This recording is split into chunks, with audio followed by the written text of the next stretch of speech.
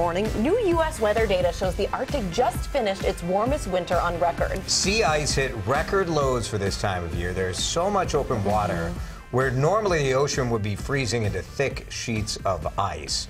And this time of year, that is what you expect, and that's how it has been forever. Right. And the experts up there are saying, look, an area about the size of Georgia compared to last year, 62,000 square miles. Yeah. Open. That's incredible to think about, Matt.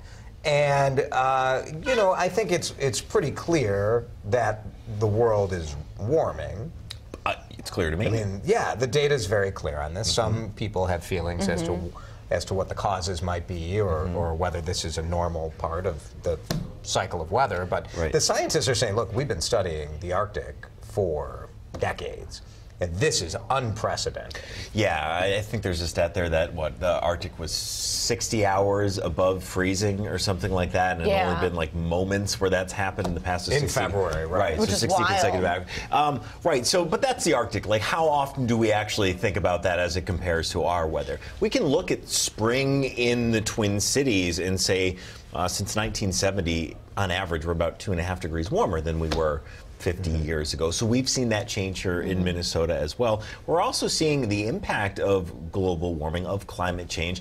Out east, the last couple of days, last week or so, the headlines have been about nor'easters hitting New England, and those are supercharged because of rising sea levels, because of warmer sea waters, and they're doing a lot of damage. Do we know that the open ice, though, in the Arctic, that open area of water necessarily is flowing down to the area by the East Coast where we're seeing these storms?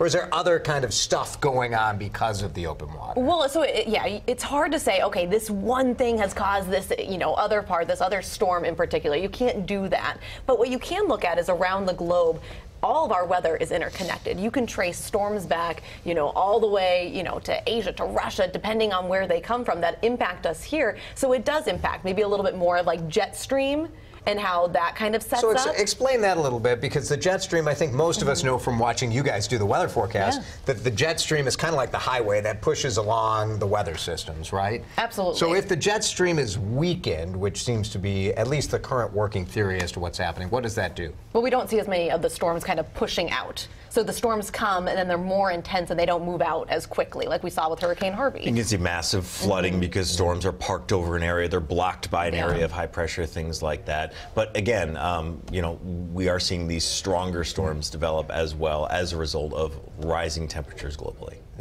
Yeah. Something certainly to watch when the experts say, like, hey, we've been saying it's rising, it's one thing, but like this is unprecedented. It's been such a politicized issue, and it shouldn't be. It's just science. You can't ignore the data that much longer. Yeah.